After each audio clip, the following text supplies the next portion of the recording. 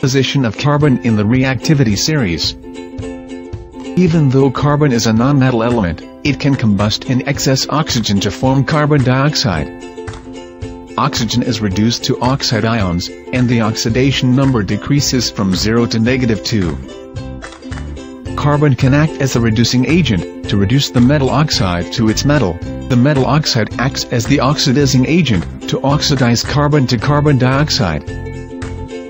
The position for carbon towards oxygen, in the reactivity series can be determined by reduction of carbon dioxide by a more reactive metal. In this reaction, a strip of burning metal is put in jars filled with carbon dioxide gas. If metal is more reactive than carbon, it remains lit with a bright flame, producing black fragments and white powder.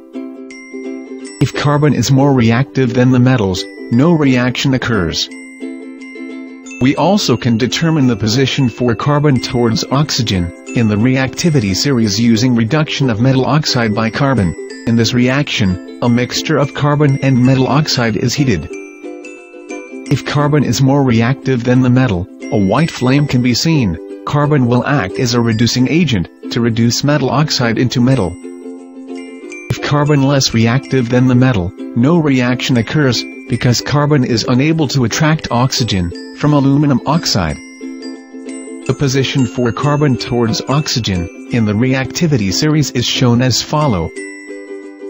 Any metal above carbon in the reactivity series, can displace oxygen from carbon dioxide, as shown in the equation.